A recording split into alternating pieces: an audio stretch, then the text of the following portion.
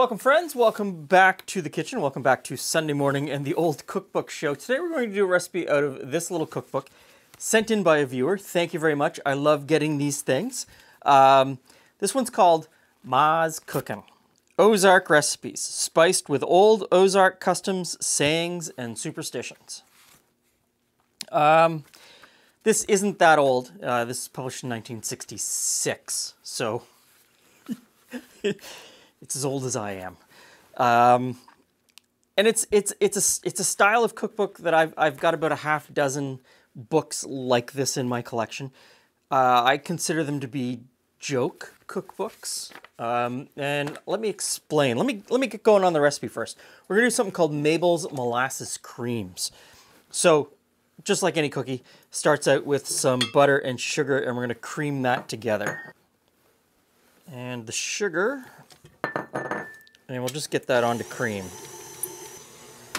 And what I mean by joke cookbooks, so this is published 1966. It's published in the South. It's published in Missouri, Osage Beach, Missouri, by a company called Ozark Made Candies. It is a community cookbook. A lot of the recipes in here are submitted by members of the community. They want them published. But it really plays on that down-homey Mountain William sort of trope. The language of all of the preambles is written. You're supposed to read it in a really sort of southern, uneducated, back in the holler kind of voice. It's jokey to the point that I don't find it funny. But what I do find very interesting are the recipes. Some of the recipes are put in here to shock, like all of the ones that use possum and raccoon and that sort of thing. In 1966, I doubt many people were cooking that way. Is that a Chinook?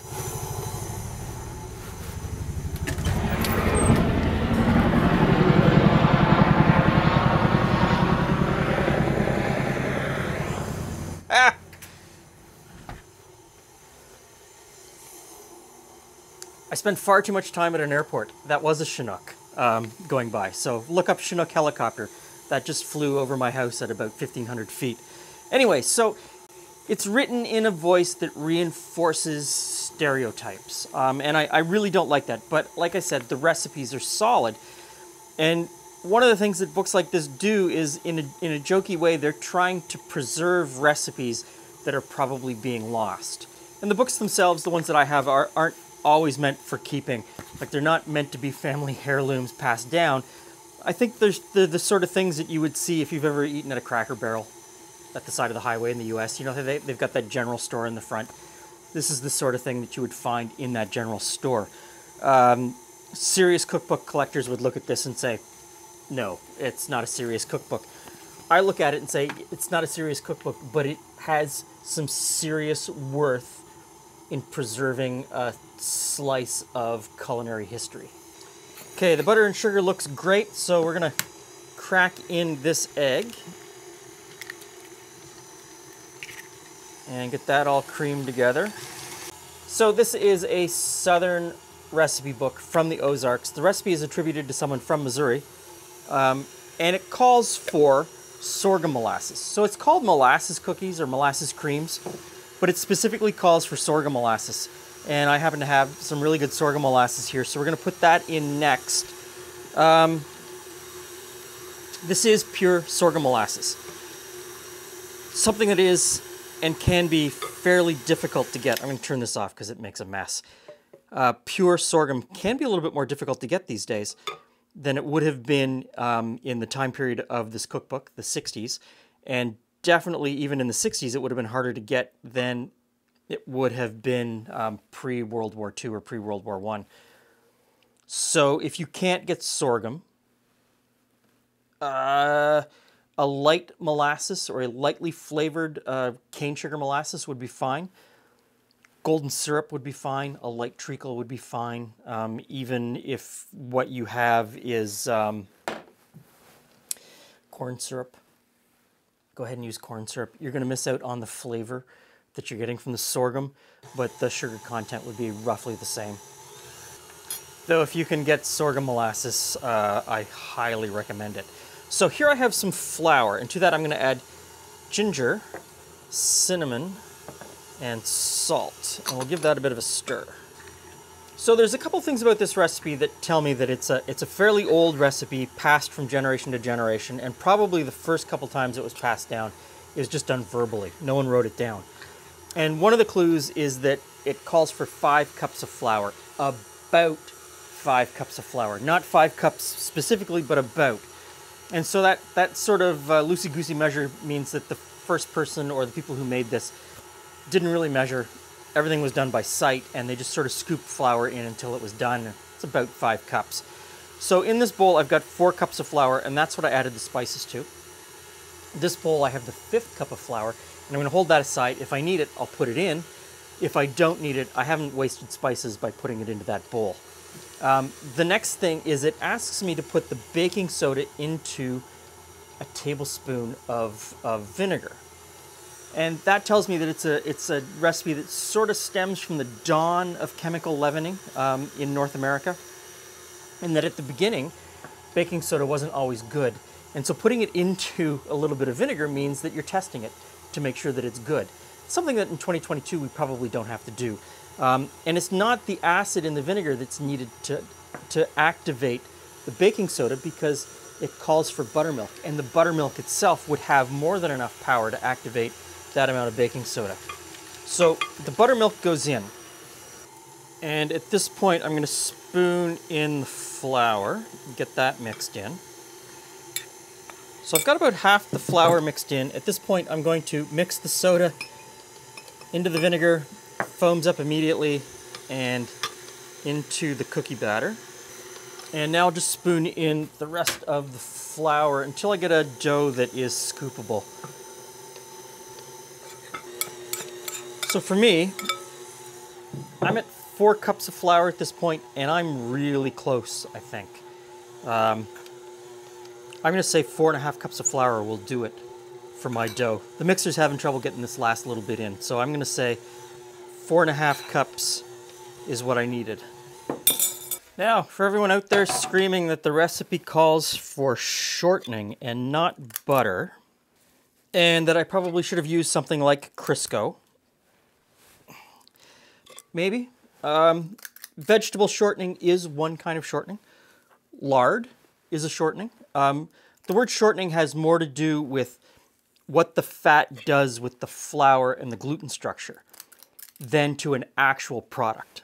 It has become, in our time period, forever linked and associated with vegetable shortening, something like Crisco. But the farther back you go, the word shortening was just used, and it was any sort of fat that was hard at room temperature that caused the flour or the structure of the gluten to react a certain way. It shortened the gluten. And butter, as much as some people would argue that butter sometimes isn't a shortening, in this instance, butter is a shortening. And so cooks weren't calling for something specific. They were just calling for a type of fat. And you would use whatever you had. And in this case, I'm going to say that my family had a cow and we had butter. And the last step before baking is to either flour your fingers and tamp them down. Oh, that works quite nicely. Or use a fork.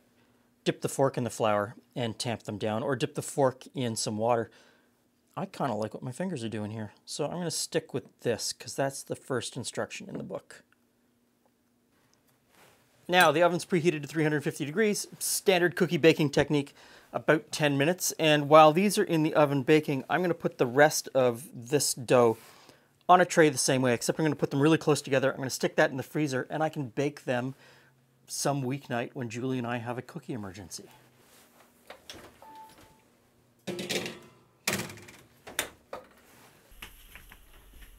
Hey Glenn, hey friends. Cookies, reading.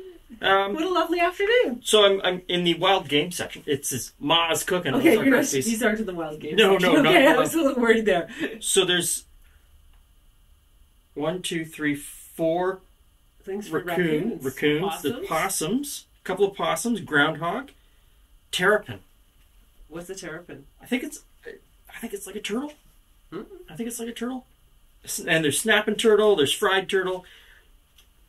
And I laugh because when this was published in the 60s, a possum would never appear here. But we have them now in our yard all the time. Now.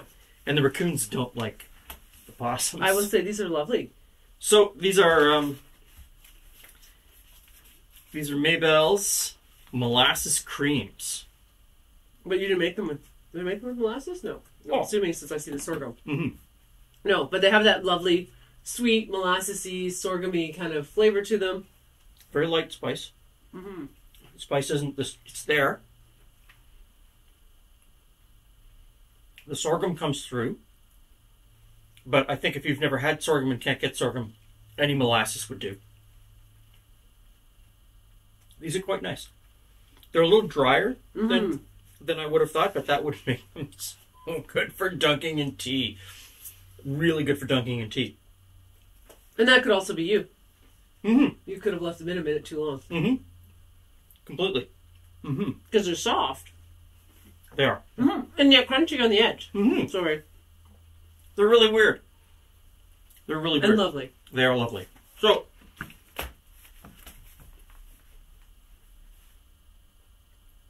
I'm going to take this little book. Mm-hmm. Boyd, I'm coming. No! I'm going to take this little book next summer. And we're going to go to the family cabin in the Ozarks in Arkansas. Is that where it's... Oh, it is. It says right there. We're going to cook at least one in the old cabin? We're gonna cook in the old cabin, in the old family cabin in the Ozarks in Arkansas. It will be the darkest... Yeah. light. I mean, it's an old cabin, right? And we're gonna choose something. I might not... We're gonna choose a recipe that, isn't possum or raccoon or squirrel or groundhog. We're gonna choose a really good recipe. We're gonna go down there and we're gonna cook it. And we're gonna have a real Ozark experience in the old cabin. I love that place. Yeah, I do too. I do too. Some of the earliest motion picture of me is me and my cousin Bobby and I in diapers running around in front of the old cabin. So, yeah, we're coming. Thanks for stopping by. See you again soon. So Glenn, I see you eating that cookie. I'm a little concerned. I only see like a dozen here.